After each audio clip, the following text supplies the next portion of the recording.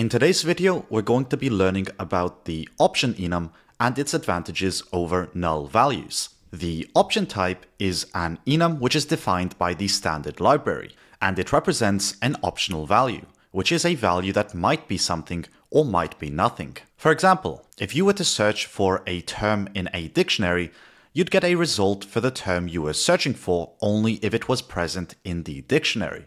Otherwise, you'd get nothing back because that term didn't exist. Rust doesn't have the null feature that many other programming languages have. In Python, we have the none type, which represents no value. But in Rust, we don't have anything that represents that. The problem with null values is that if you try to use one as a not null value, you'll get an error of some sort. But that doesn't mean we should discard the concept of null values entirely. There are still places where the concept can be useful. So again, Rust doesn't exactly have a null value, but it does have an enum that can convey the same concept of a value being present or absent. This enum is called option, and it looks like this. So let's type it out, option, which takes a generic type of t, and I'm going to explain that in just a moment, but as variants we will have none and sum of t. So t is just a generic type. It can be an integer, it can be a string, whatever type you use is what t ends up becoming. Anyway, now that we understand what the option enum looks like, we can get rid of this because it's already included in the prelude, which means that we can use it without having to import it. So to use it, we will create some user, which will equal sum with the value of Bob. Otherwise, we can type in something such as some number, and it will contain some value of 10. Otherwise, we can type in something such as user selected of type option, and inside here we'll pass in a string reference, and that's going to be set to none. So option just means it might contain a value or it might not contain a value. And this can also be set to some value, such as Bob. It has to either be some or none. Those are the only two options we have here. When we have a some value, we know that a value is present and that it is held within the sum. A none value, on the other hand, means the same thing as null in some sense. This does not contain a valid value. So why would having this be any better than having a null type? Well, in short, it's because option t, where t represents the type of the value, which can be any type, and t are different types. And what I mean by that is that this is completely different than this. An option of a string reference is not a string reference. And option cannot be used as a definite valid value. So here we can't type in, for example, Bob. This is definite, and that cannot be used with option. It has to be a some value or a none value. But let's take a look at an example where this can be quite useful. So let's just remove all of this and let a, which will be of type u8, equal 10. Then we will create b, which will be an option type of u8. And this will equal sum 20. Now, if we try to create something such as a sum and assign it the value of a plus b, you're going to notice that Rust is not going to compile this garbage because it's garbage and you should feel bad. I'm just kidding, of course. It won't compile because there are two different types and Rust doesn't understand how to add these two together. One is a potential value and one is a fixed value. When we have a regular value like u8, the compiler will ensure that it's always going to be a valid value.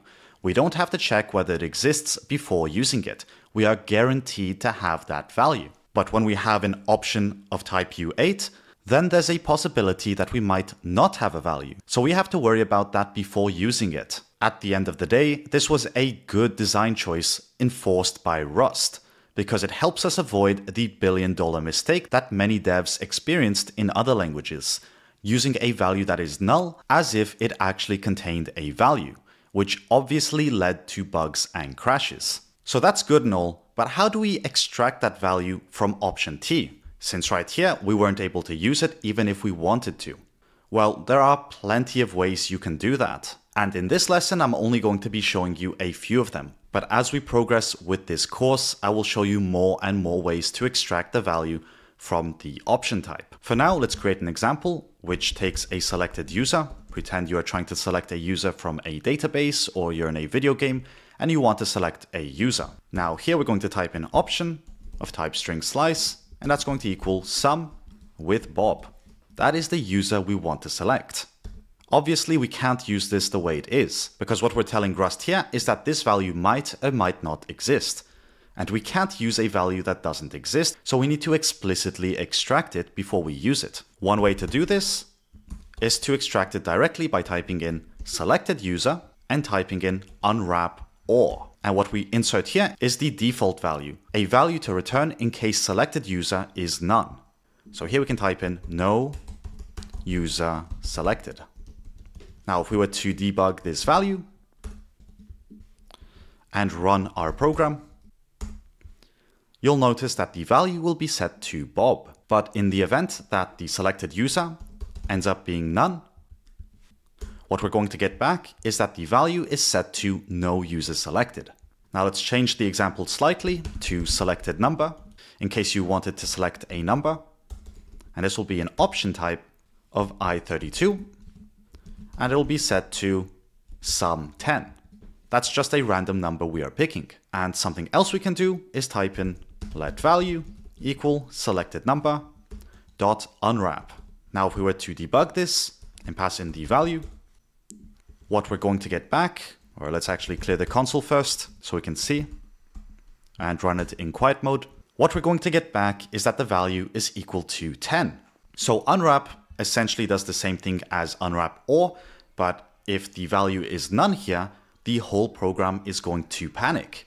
So if you type in none and you rerun this program, you'll see that it panicked, which is not ideal. So in most cases, this should be avoided. And there are many more ways to retrieve the value out of the option type. Once again, I'm not going to cover all of those in this video, but what I am going to do is leave a link in the description box down below, which allows you to explore them all. Also, in general, you're going to want to have a way to handle each variant when you are using the option type. And one convenient way to do this is using the match expression, which we will cover in the next lesson.